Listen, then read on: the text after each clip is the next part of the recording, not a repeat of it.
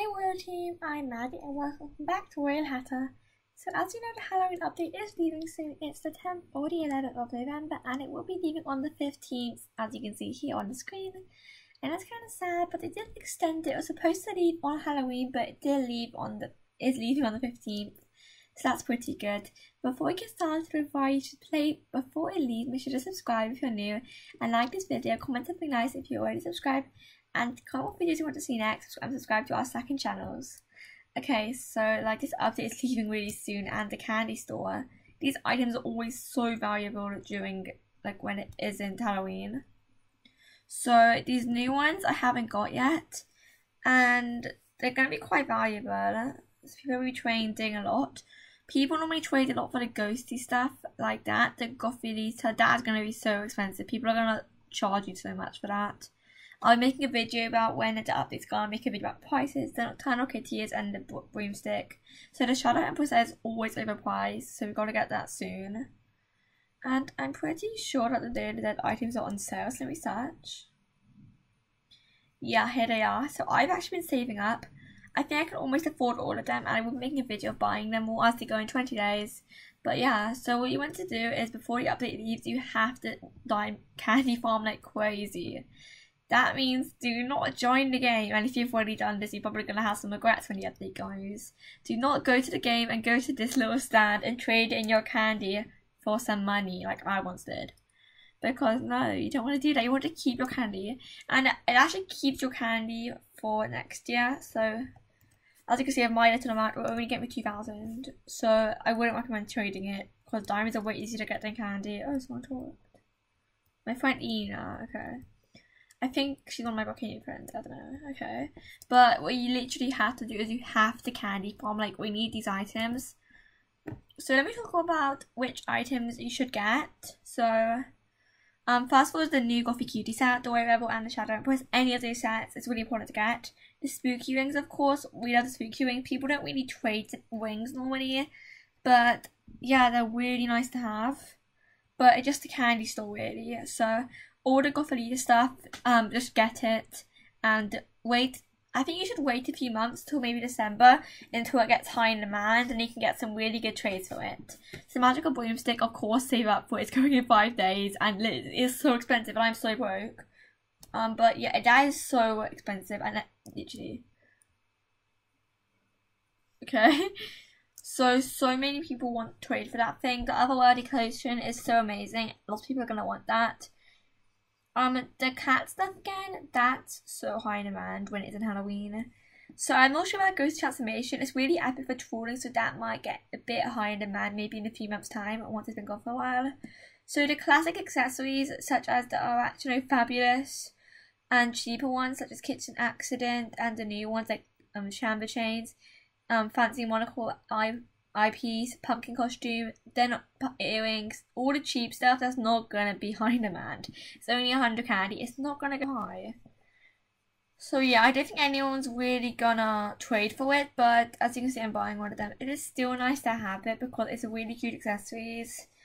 And even if no one's gonna trade you for it, it's still good to have it because you never know. They might not bring it in next year. If they don't have it next year, for example, they're gonna move it, it's gonna be high in demand, seriously.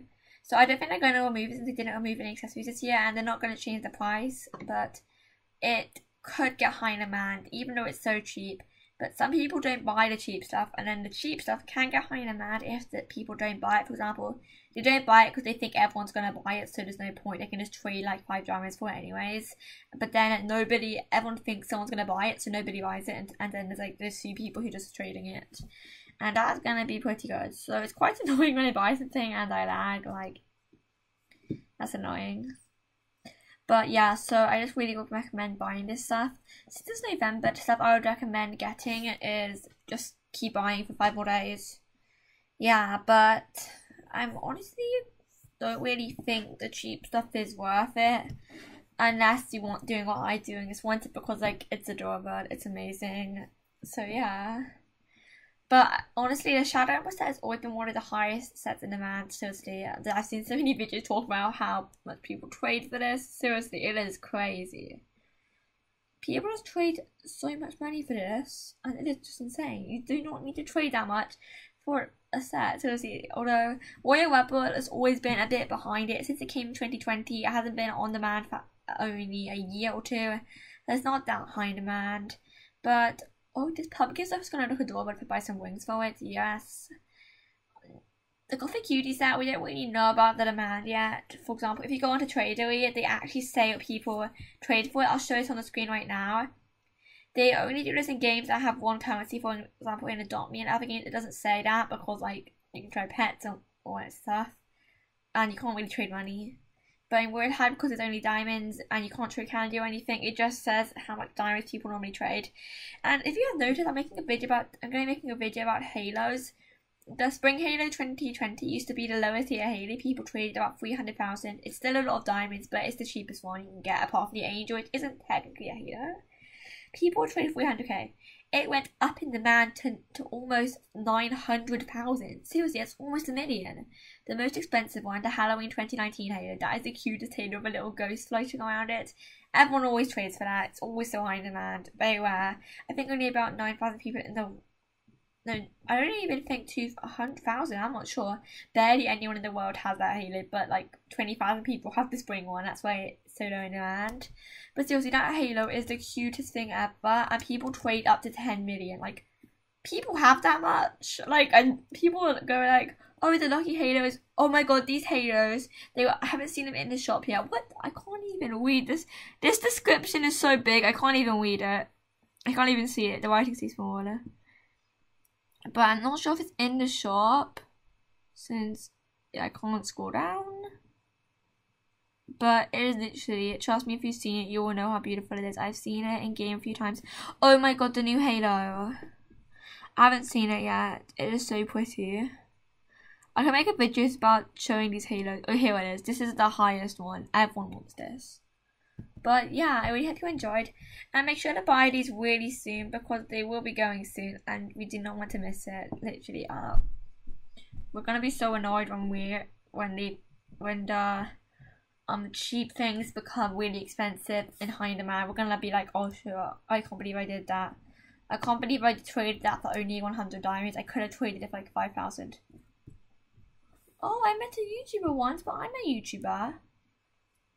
Oh my god, yeah, they're talking about YouTubers. I'm gonna find them. I'm a YouTuber. Famous, not. They met a YouTuber?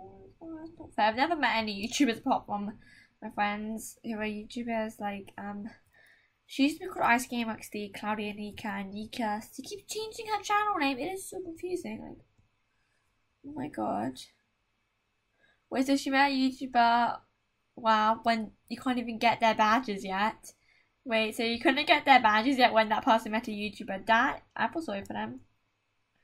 But yeah, guys, make sure to just buy these things before they sell out. And yeah, I hope you enjoyed, and bye.